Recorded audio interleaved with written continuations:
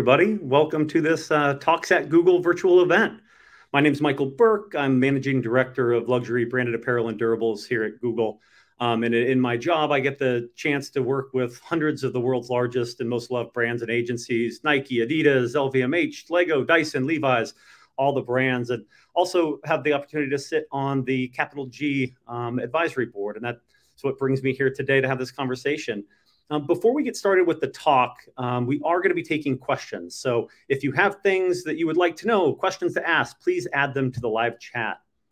And now it is my really distinguished, great honor and privilege to introduce to you Dr. Marcus Collins.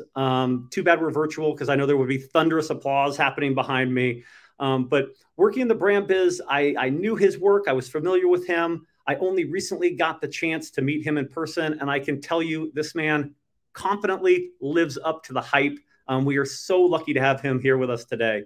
For those of you who are maybe a little bit less familiar, Marcus is an award-winning marketer and cultural translator. He's the Chief Strategy Officer at Wieden+Kennedy, greatest creative agency in the world. He's a professor at Ross School of Business, making those Michigan Wolverines really proud.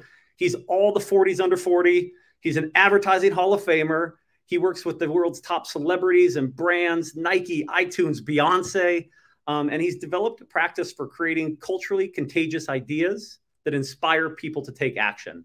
And so, Marcus, it really is my absolute pleasure to welcome you back, actually, to the Talks at Google stage. I know that you were here about 5 years ago. Welcome back. How does it feel to be back in that seat? Thanks so much, Michael. It feels kind of surreal. On one end, it feels like it's been a lifetime ago, but on the other end, it feels like I wasn't gone for very much at all. So I'm super stoked to be here. Awesome. Well, we are so excited to have you here. And maybe we'll just jump right into it because I know I've got a lot of questions. I'm assuming that folks on the call actually have some questions. So we'll jump right into it. You were a businessman. We were just chatting with life. You're out teaching youth. You're producing iconic campaigns. You're winning awards. What caused you to take a break from all of that to write this book? You know, it's twofold.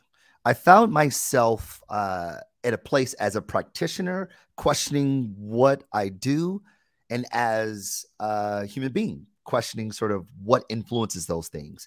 And from a practitioner perspective, I found myself in rooms of people say we need to get our idea out in the culture, or we need to understand culture. It needs to be influenced by culture and get our ideas informed by culture. But then when you ask people to define culture, you get a lot of blank stares. And that says to me, that's our problem.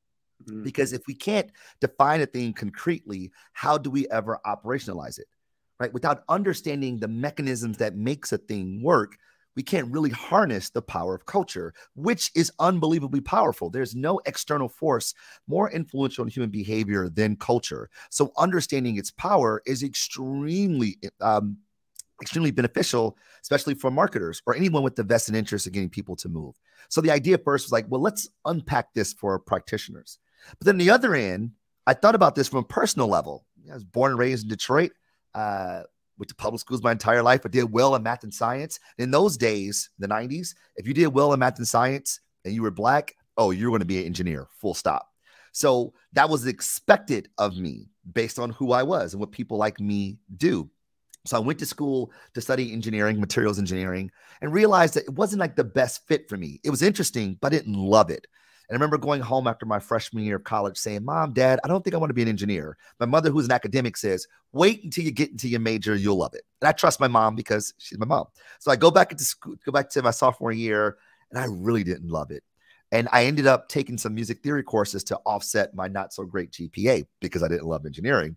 And I started to fall in love with major sevens. And I was like, oh, this is what I want to do. I want to be a songwriter. And I went home that summer after sophomore year, said, Mom and Dad, I think I want to be a songwriter. And my parents said, Marcus, we think you're on crack because that ain't about to happen. And what I realized is that there were social pressures being pushed on me, expectations and conventions that were being applied to me that was informing like these really important decisions in my life. And because I didn't have the language to describe what was happening, I didn't really have the agency to do anything about it. So the idea of writing the book was sort of to unpack what is culture, why does it have this effect on us, and how might we leverage its power to influence behavior so that we can be better practitioners, and probably at a higher order level, that we might be better citizens in the world, making better decisions for ourselves and how we navigate our lives. Yeah, all makes a ton of sense. And I realized as we kicked off, we didn't introduce the book itself. I'm one of the very lucky recipients of an early edition copy. I got it right back here. So I've had the chance to read it. Others on the call absolutely have not. One of the things that you say in it is we're trying to get people to move. And there's no force more influential to human behavior than culture, which I thought was a super poignant point. It also begs the question, what is culture? So could you help define, if I asked you, Marcus, not Webster, but Marcus, define culture for us. What's culture? Yeah. So culture is a system of expectations and conventions that govern what people like us do. It's rooted or anchored in identity, how we self-identify, whether it's a abstract reference, an individual reference, a group reference, like I'm a Collins, I'm a part of that group. Because of who I am, there are a set of ideologies and beliefs that govern how I see the world, right? There are truths that I hold because I am a Collins. There are stories I tell myself about the world because I am a Collins. And because I am a Collins, I play a certain character in that story based on those truths. And because I hold a view of the world, I therefore navigate through the world. I share a way of living with people like me. I don certain artifacts. I participate in certain social norms, behaviors, and I speak through a certain lexicon, language, right? And because of who I am, I share a set of beliefs.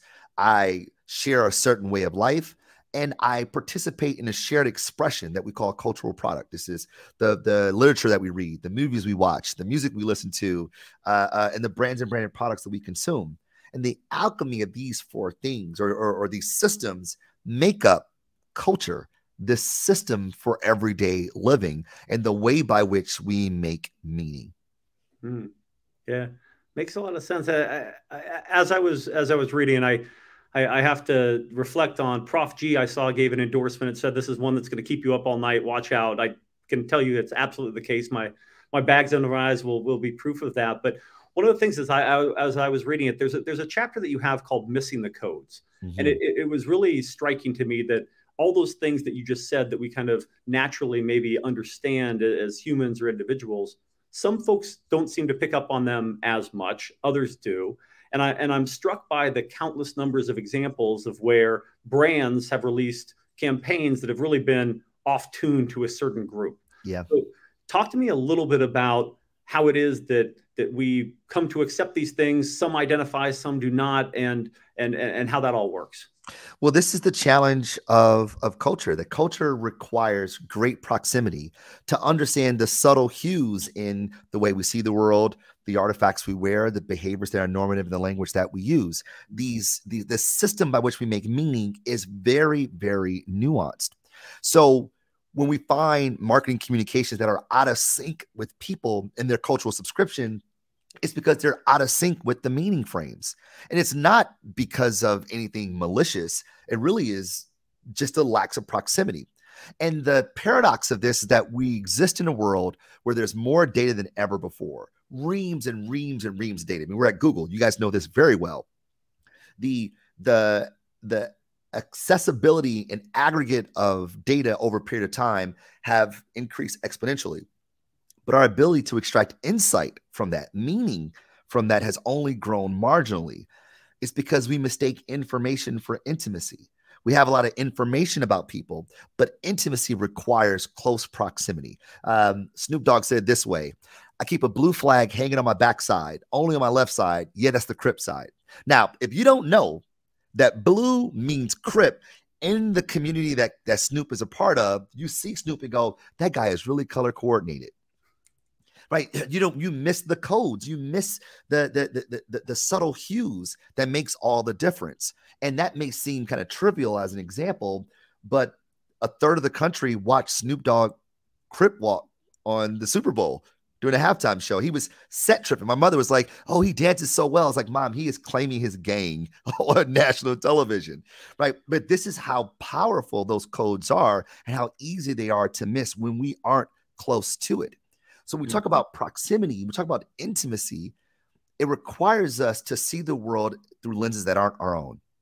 requires us picking up the lenses of other people and not just walking a mile in their shoes, as we talk about with empathy, but it's about understanding how they make meaning based on their cultural subscription. Because the things that we see on the surface have greater meaning underneath, right? That's why for some, a cow is leather. For others, it's a deity. And for some, it's dinner, right? Or for some, a rug is decor. For others, it's a souvenir. And for some, it's a place of worship. Well, which one is it? It's all of them based on the cultural subscription of those people and how they make meaning. And if we don't understand how they make meaning, then we run the risk of being out of sync with their daily system of living. Yeah, all super important. And as I talked about, you get the chance to work with some of the greatest brands in the world. So how do you how do you consult them on their ability to gain proximity to these things that are wildly important to their success? Yeah, so we leverage what we know of human behavior, but we leverage what we know about how scholars study culture, right? You study it really close, not far away, right? So, the data that we have access to allows us to look at big patterns, which is amazing, but you got to get much closer to understand it. I liken it to, you could fly over New York City and say, oh, there's Central Park and there's Times Square and there's meatpacking and there's Murray Hill. Great, right? But you don't know the city until you walk the streets, until you talk to people. And one would argue that you don't know the city until you know how the city moves. The train system.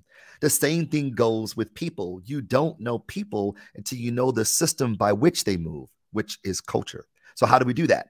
We have to situate ourselves in the cultural contexts of those people.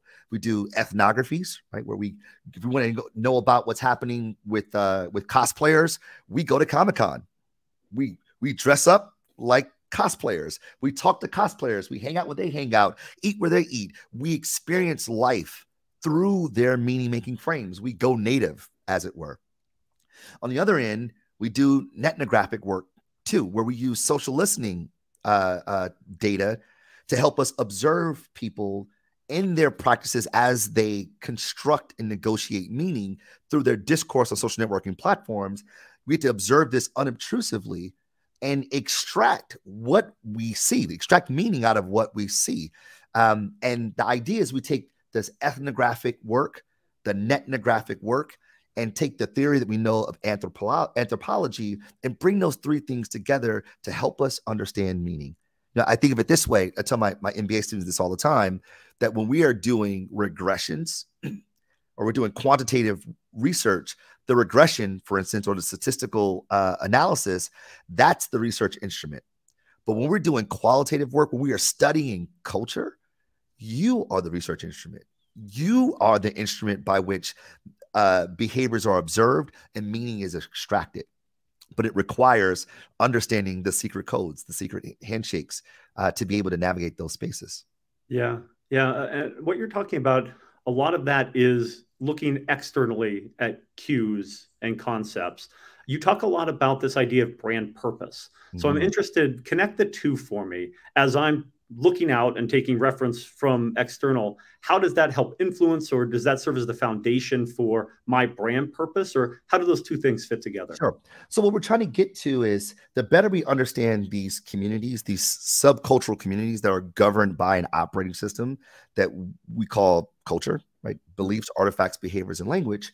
We're trying to find the convergence between who they are and who we are as a brand, so that there might be alignment, right? Because the brands that are able to navigate culture are more powerful than those who don't, because they transcend the value propositions of their products and they become receipts of their identity. They become badges of who I am.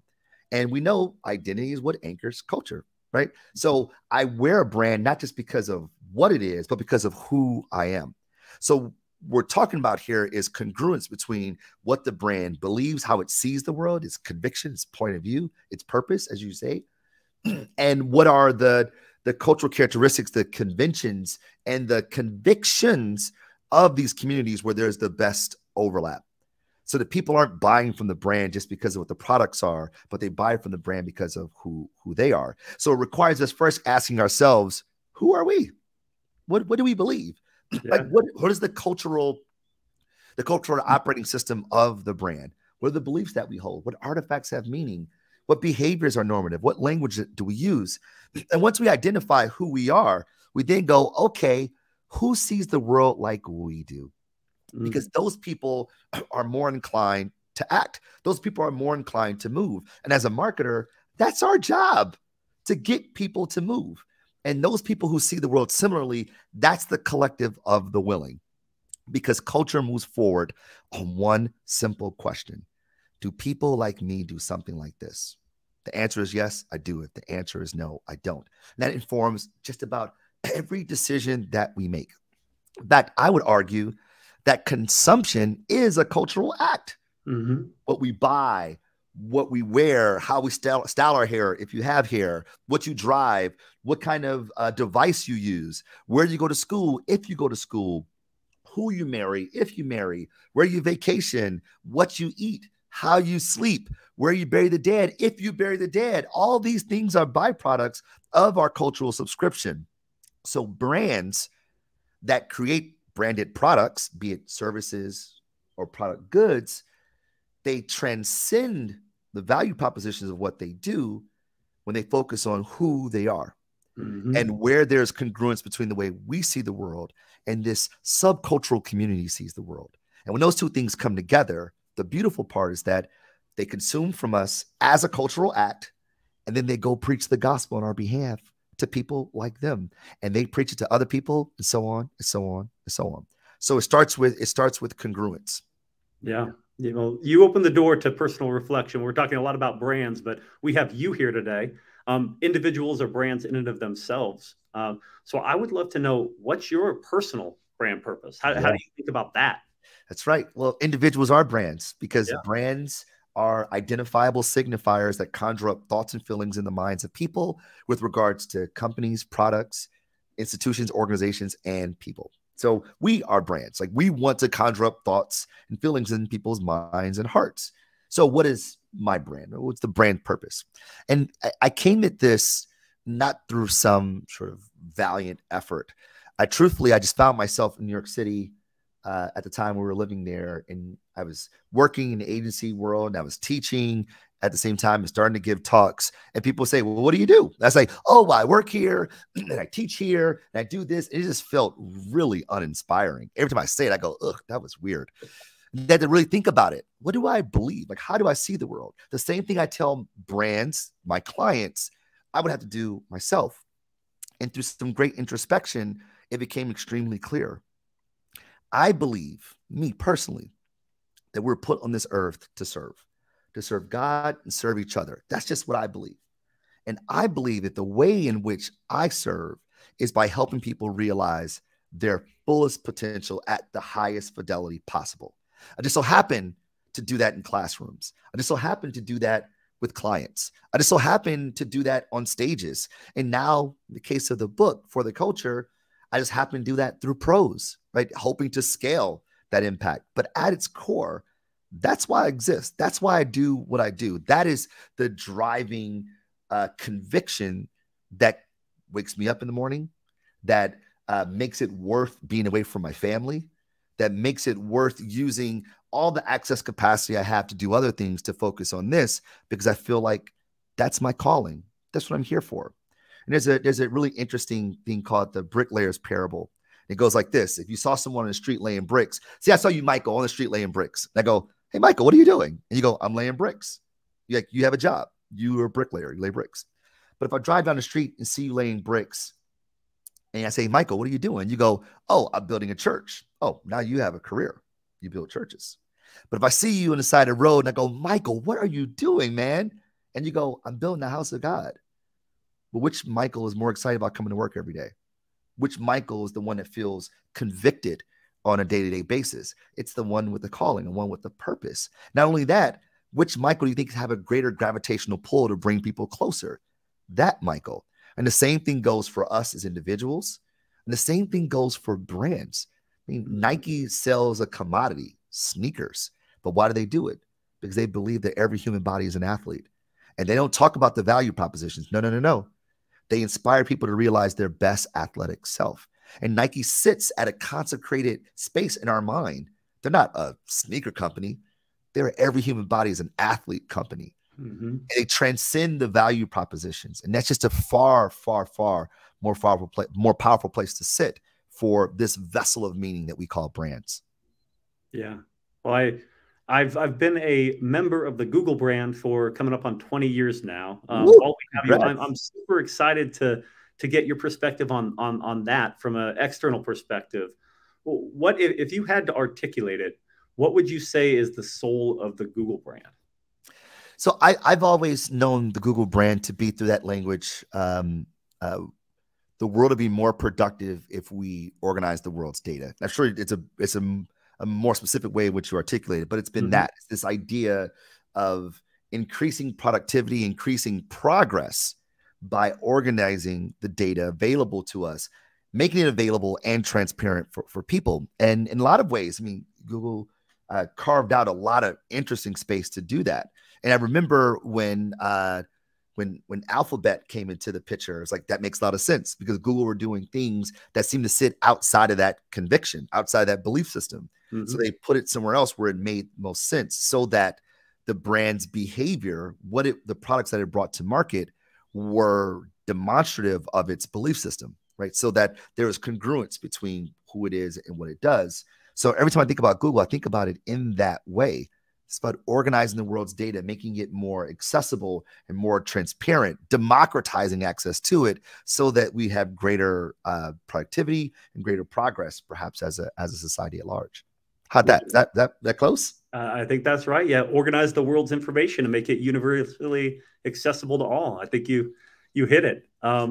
I selfishly, I'm proud of myself.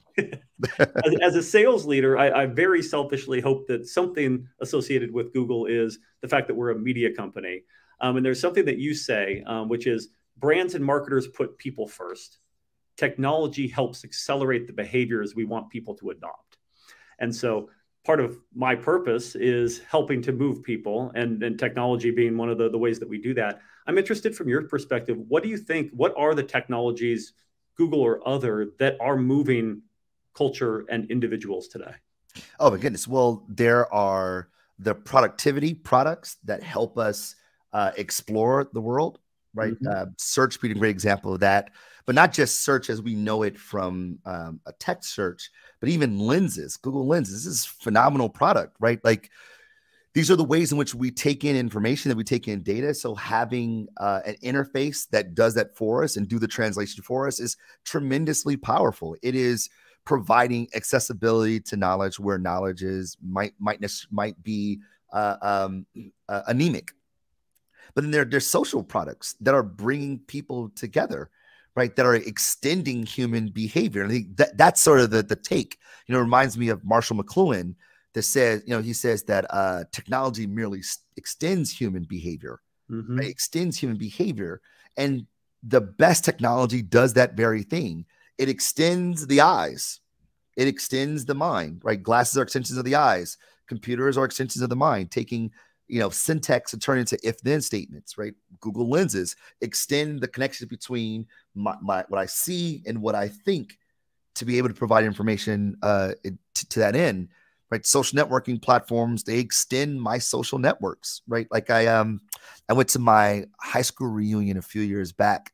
I have 20 years high school. I know I don't look it, but 20-year high school reunion. And I went with my wife, Alex, and our eldest daughter, Georgia. Our youngest wasn't born yet.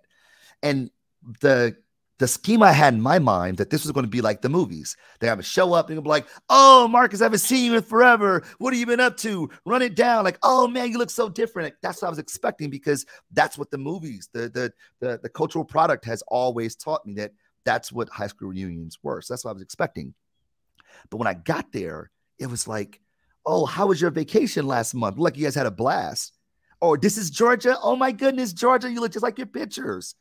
And what would normally be a decay in relationships just because of the sheer nature of time and geography, technology is decreasing that decay so that relationships last a little bit longer.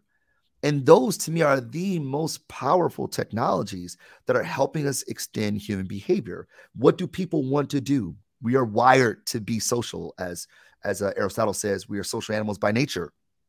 And the technologies that help us do that are the ones that are the most valuable to us. Yeah, and I can't help but make the connection. I'm very interested in your perspective on this idea of, yes, social media and other digital has provided this amazing broadcast platform for folks who didn't have a voice historically.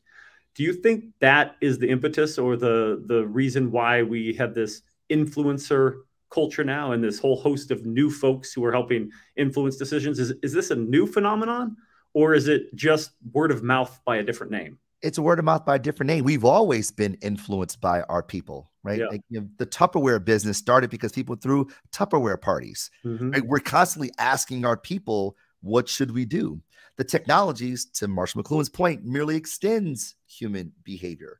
And I think that what makes the social networking platforms, these technologies, so powerful is more than just the broadcast capabilities of it. It's about the facilitation of the networks of people, that it's not just Joe Schmo in Denver that's like I get to hear from. That's interesting and that's cool. But it's really about me learning how my network of people, my community, my subculture makes meaning. As we're in these spaces, that we're in these technologies, these platforms, we are negotiating, constructing what people like us do. Like, we are watching people decide what is acceptable. For instance, I think about the Oscars last year. Will Smith slaps Chris Rock, and we're all aghast. What is going on here? And we saw the television media sort of replaying the instance for us, this thing that never should happen. We've never seen this happen before. This exogenous shocks to our system.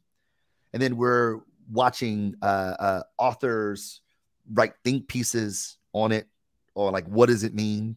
And we're seeing our friends and families, our teammates, fraternity brothers, sorority sisters, congregates, our people enter the discourse of social networking platforms, discussing these different things, right? Is this, Chris Rock, maybe Will Smith needs to be able to take a joke. That was just a joke. Like, it's a joke. Or violence is never acceptable. Or he was just protecting his wife. Or, or this is not the kind of setting for this. Violence never okay. We're watching the country make meaning.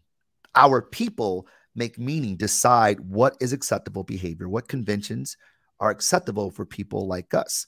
And these technologies allow us to do this in an obtrusive way, as well as an active way where we could be participants in the discourse.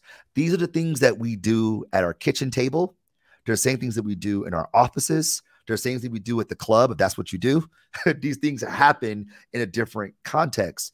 But what's taking place is human. We are making meaning. And as we make meaning, as we enter this discourse, we are collectively shaping and evolving culture, what people like us do. And the scale is strikingly different to me, right? The water cooler conversation has always happened. The conversation you have with your friends at church has always been a point of reflection and distribution of information, but it's lived on a small scale. And unless you had, a broadcast desk on the nightly news, your audience really for that opinion was not that great. That's right. And we've now provided everyone this megaphone and this distribution platform for their information. So I feel like there's a material difference there. And I wonder, back to the idea of brands and the way they're engaging with this. Their brands were always talked about and developed and influenced by these conversations. And they were comfortable with it, maybe because they didn't see it, maybe because they couldn't influence it. Sure. Now brands are having to wrestle with this idea of not being in, at least in their mind, full control of their brand, and having to wake to the idea that all of these influencers in aggregate, depending on how many people follow them or the distribution they have, are the ones who are helping define their brand. Yeah. I mean, you're absolutely right. Those are the trade-offs, the implications that come with technology, that while they dial up one thing good, they also create some consequences. I would argue,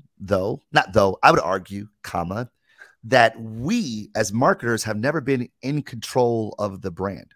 Never. Because what is brand? It's a vessel of meaning. We can signal meaning, but people make meaning. So we as marketers, we control the product, we control the expression, we control the brand mark, as it were, and we control the way it shows up in the world. But people ultimately decide if it's acceptable, if it is cool, if it is legitimated for people like themselves. Therefore, we've always been in discourse, to your point, with communities, with people, with regard to the brand's meaning. We signal something, they say something back, and then we respond in kind. And it's always this volley as we collectively construct what it means. But now that we see these things happening in pockets we've never been a part of, we go, oh man, should I jump into that discourse? Those people like it, those people don't. What do I do? Which goes back to the earlier point. You said, well, how do these things apply to brand? Well, we should be talking to people who matter most to us. And who are those people? The people who see the world the way we do, the people who are most inclined to move because we share the same worldview. And some people will see it and go, I don't agree. And you go, that's totally okay. Totally okay. The focus instead is on people like us, the people who see the world the way we do, because converting those people who don't agree, it's, I'm going to say impossible, because all things are possible, but it's going to be really, really difficult. And you're far more likely to get Michael to influence me than an ad to influence me. Right. There are more people who watch Game of Thrones than there are people who identify as sci-fi fans. Why? Because your friends were like, yo, you should be watching Game of Thrones. Right.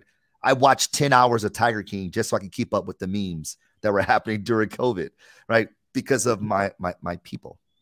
Yeah. And we can debate the reasons, but I think it's clear that there's an increased expectation that brands will start to engage in some of this social dialogue that historically they have not participated in. That's right. And I think that's a big challenge. Obviously, there are some purpose-led brands who have historically taken a cause and been affiliated with it and have spoken up on it. But the multitude of issues that brands are now being asked to engage on, I believe, is a real challenge. I'm interested in your perspective on, as a brand, how do you choose where to engage and where to sit out when consumer expectation is that you'll have a perspective on these things? Yeah. I mean, we can't treat this like Law and Order SVU, where we're ripping our marketing out of the front pages of the news. Like, it's not that. It's that we weigh in a discourse where we have a point of view, just like we would as a human being. If you know nothing about botany, you're not going to jump in the conversation about botany. Right? You don't have anything meaningful to add to the discourse.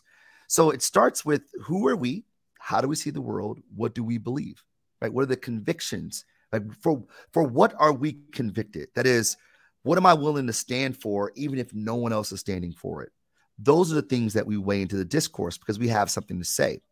I think the challenge that happens when we're like chasing whatever's hot in the headlines is that it's less about what we have to say and more about being seen, that we had said something. And I think that, like, that is probably the bifurcation that I would use to talk to clients. It's like, well, what do we have to say about this thing? What meaningful do we add to the discourse? Because if it's just so that we're out there and said something, that's probably not the best thing for us. But if it's something that we believe in because it's core to who we are, then I'd say we have license and authority to weigh in on it because of how we see the world. That's the North Star. That it informs not only what kind of products we put in the world, how we communicate those products, but also how we show up in the world. Yeah. We talked about this when we chatted earlier. There's authenticity in commitment to a point of view over some period of time. That's right. Which makes a ton of sense. So I promised that we would get to the live chat questions. We have some. I could ask questions all day, but I have not been given all day. So we'll move to those. It sounds like we've had a few here, and I can read them to you here. So the first one, thanks for coming to today. Thank you for coming to today. What is one thing that you want the reader to take away from your book? It's this, that everything around us, everything that we see, that your eye touches, has no meaning inherently to it. Everything, right? So take the color red. Take red, for instance. If I say, what is red? You probably say it's a color or it's a wavelength that activates your eye, right? Right. But if you're driving to an intersection and you see a red light, you stop. Red means stop. Now, red doesn't inherently mean stop, but you know in your mind, because of what we have negotiated as a society, that red means stop, like green means go, or if you're like me, yellow means hurry up. Right? These things don't inherently have that meaning, but we collectively as a society decide what these things mean. Everything in the world, almost everything that we see, that we touch, has been negotiated and constructed based on the cultural characteristics of people like me. And therefore, when we see the world, we have to know that the world is only showing up based on our worldview, our ideologies and beliefs. And with that in mind, it should help us realize that, hey, our view is not the only view in the world, that there are different worldviews by which people operate, different meaning systems that govern people's behavior. And as a result, it not only makes us better practitioners, be it a marketer, product provider, or the like, but it should make us better human beings. That even though I don't agree, I understand that you see the world differently than mine, and that my truth is not the only truth that exists. If we understand that the world is culturally constructed based on our meaning frames, I think that we'll have a little bit more civility. Yeah, such an important point, and so much broader application than just marketing and media. So right. Thank you, Farah, for that question. I talk about the book as like the book isn't a marketing book. It's a people book. It's about understanding people and all the many applications, to your point, Michael, that understanding people can provide us. Yeah, absolutely. So that was Farah's question. Thank you. I think we have a couple more. So this one from Candace. Candace says, hello, Marcus. A couple questions. So the first is, how long did it take for you to build out your personal brand? And reflecting, firming up what you believe and how you see the world. I don't know if there's a second question, but that's the first one. It's probably coming. Good. I think that once I realized what it was, once I had the language, again, language is so important. Having a Rosetta Stone is so important. Once I realized that it's about helping people realize their highest fidelity possible, because I'm a servant, because I serve, I'd say that that's been about a 10-year process, almost 10 years that I've said that's the thing, that everything I do needs to ladder up to that. And every opportunity that comes my way, I go, that's an awesome opportunity, but not for me, because I don't think I can serve the way I need to serve that way. Right. It just makes it so much easier for me to navigate the world. And because I believe that, I put not only all my effort, but I put my time into that to ensure that what I say I'm about is what I do. Like Michael, you referred to this as authenticity. Like that's what authenticity is. It is consistent demonstration of oneself despite the context. So the hope is that anytime someone bumps into Marcus, they go, that's the same Marcus that's on stage, that's at Wieden, that's at University of Michigan. The guy is just the guy. He's always that. And the hope is that people walk away saying the guy's always just trying to help, man. The guy is just constantly serving. Yeah, love it. All right, maybe one or two more questions. We have a couple more minutes, and I have a final one. I am going to reserve the final question for you. Brooke wants to know, I was wondering what your thoughts are on tech companies' role in culture, and what opportunities do you see for companies like Google to be part of the conversation? Oh, amazing question, Brooke. So tech companies' role is twofold. One, tech companies are facilitating the process in which culture is made, the process in which culture is negotiated, constructed, and ultimately evolved. We talked about this with social networking platforms, for instance, even search, for instance, right? We are learning about the world through these technologies, whether it's observing other people or observing other points of view of the world that we did not have. I mean, AI is another example of these things, right? They're providing a worldview that is not our own. And because we have a worldview that's not our own, we instinctively then are changed. I mean, this is kind of come out of the Industrial Revolution. People left their towns, their homes, their villages, their hamlets to come to the major cities to work. And while they were there, they were bumping into other people who were not themselves. And they said, man, I never heard that before. And you believe that? Wow, I never thought about that. And they begin to change. And they weren't the same Marcus from back in the old tribe. They were new. And they built new identities because of it. This is what technology does. It extends human behavior. So on one end, you are facilitating it just by the sheer nature of the product. As a brand, the question becomes, what are you contributing to it based on what the brand believes, based on what the brand, how the brand sees the world. Now, if the idea is about democratization of the world's information, well, how do we demonstrate that? Through the lens of the brand in such a way that helps people realize the things that matter most to them. How do we facilitate and contribute to the cultural discourse so that people are able to live the life they set out to live based on the cultural conventions and expectations that govern what people like them do? Yeah. Love that. Love that. Any other questions? I don't know if we have another one to pop up. Yeah. So we have one more. This is from Kate. Is it possible to create culture within a community? Example would be an elementary school, parents, a team at Google, etc., that includes and respects each person's individual cultural identity. And assuming that it is, what's the best way to achieve it?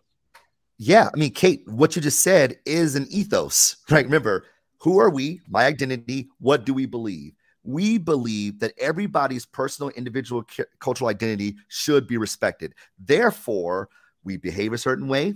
Therefore, people dress that is indicative to their cultural subscription. The language that we use is one of inclusivity. In fact, the cultural product you probably take in is you probably read about other people's cultures. So I don't just read text from my culture. I read text from someone else's, or I watch other people's films, or I listen to different kind of music. Like the environment that you are creating is anchored by that belief system alone. And because of that belief system alone, especially if it's in a school, then the pedagogy would be reflective of that. That's why that conviction at North Star is so important, because everything is informed by who we are and how we see the world. And we have a better chance of realizing our ambitions when we're doing it with people who see the world the way we do, even if they exercise it differently. Great. All right. So I get to ask my final question. And it's actually a request for prediction. So I'm going to put you on the spot a little bit on this one. Okay. I want to know who you think, what brand or person will we look back on and say was the greatest cultural influence of 2023? Ooh, okay. I don't have a crystal ball under my desk, so yeah, this is not a stock. Thank you. And we're not even halfway through the year, so we know about predictions. That predicting the future is worse the further out it is. But yes. I would say if I were looking at the way things are going right now, I think that Elon Musk might have the greatest influence on culture in 2023 for all the wrong reasons, by the way. Essentially, what has been done with Twitter is he's disrupted a public square. He's disrupted a place where culture is made, where culture evolves, where meaning is negotiated and constructed in these ways that push people forward.